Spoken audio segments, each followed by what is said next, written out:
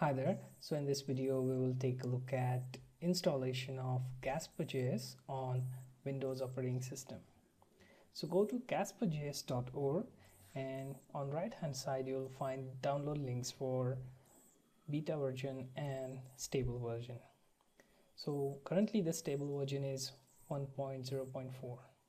Okay, so you have to download that zip and extract into the place from where you want to execute CasperJS batch file.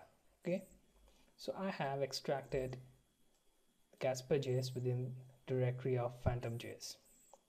So I'm going to this batch bin directory of CasperJS and then copy that address as text. Now minimize the window, go to my computer link and then go for properties.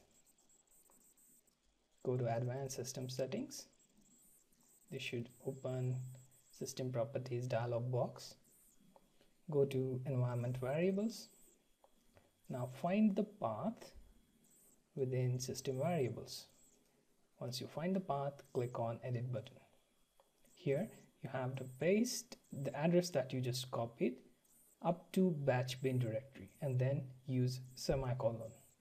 Then click on OK. Then again click on OK. Then click OK or cancel to close this dialog box. Then close this control panel as well. Okay, now one thing you have to do for version 1.0.4 is it has one issue that doesn't allow you to immediately execute CasperJS on console. So open bootstrap.js file in your text editor. Now there is one fix that I have found on GitHub page and I have pasted that from line number 36 to 39. So pause the video. I'm going to zoom this up to this screen and so you can copy from line 36 to 39 and then simply write this code within your bootstrap.js, or you can simply go to that GitHub page where you can get the code snippet and paste it within your bootstrap.js. Either way, you can simply need to add this fix for version 1.0.4. If you have future versions, let's say like CasperJS 2 or 2.1, this issue will not arise. Okay, so if you're using 1.0.3 or 1.0.4, then please do make this fix so that CasperJS can be run without any issues on your Windows.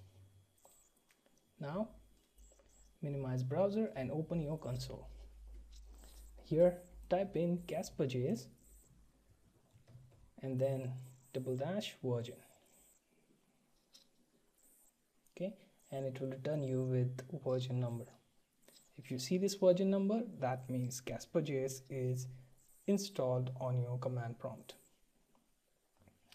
Do note that your CasperJS requires installation of phantom.js as it's dependent on phantom.js, so you need to have that installed. I also have phantom.js installed. Okay, as you can see, both of them are on my system. Unless phantom.js path is found by CasperJS, it won't execute.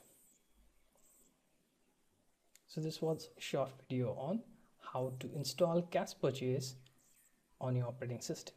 If you want to know how to install phantom.js, then do take a look at some of my earlier videos to find that link, or you can check the description of the video for installation of phantom.js on Windows.